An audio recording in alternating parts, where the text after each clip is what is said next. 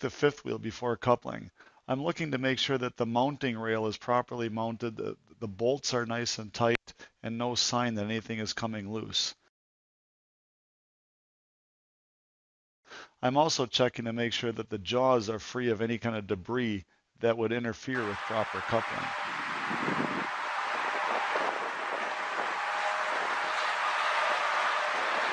Back up to the trailer until the fifth wheel just touches the trailer. Getting out and checking the trailer height to make sure that the trailer will sit properly on the fifth wheel plate. Back under the trailer completely.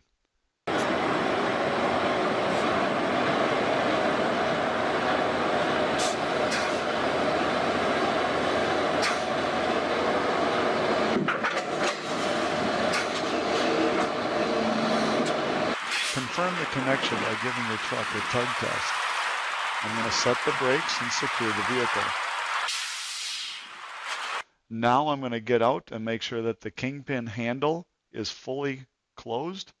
And then I'm going to get underneath the trailer and visually inspect the jaws of the fifth wheel with a flashlight to ensure that they are properly closed around the shank of the kingpin.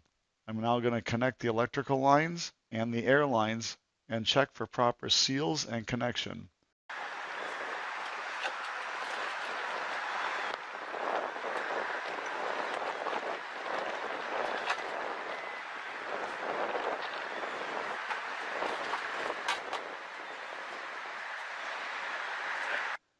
Now I'm going to raise the landing gear.